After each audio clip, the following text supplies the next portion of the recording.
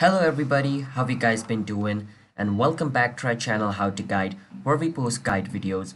And in today's video, I'm going to be showing you guys how you guys can log in into your Walmart One account. So for those people who do not know what Walmart One is, basically in Walmart, there's a regular Walmart website and there's another Walmart website which is for employee. So if you're a customer, you're going to go to walmart.com. But if you guys are not a customer and you work for Walmart or you are like an associate of Walmart, then you want to go to Walmart One, which is like the employee sector of Walmart. Through there, you can manage your account, like schedule your leave and talk to your manager and do other stuff, right?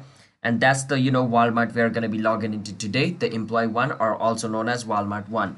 So follow the step which I'm going to be showing you in order to log in into your Walmart One account.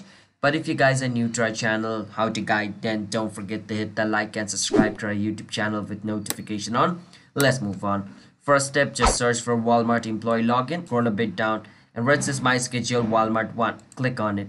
And it's going to take you to the official website of Walmart One, so wait for some time until it loads up. And once you're in this website, basically what you need to do is click on where it says login at the top right corner of your screen, and it's going to take you to the login page. Over here you need to enter your user ID, whichever user ID that was given to you by Walmart, and over here you want to choose which countries Walmart you work for. After you choose that, you want to choose like which place you work in, like your store, club, or like everything, choose that.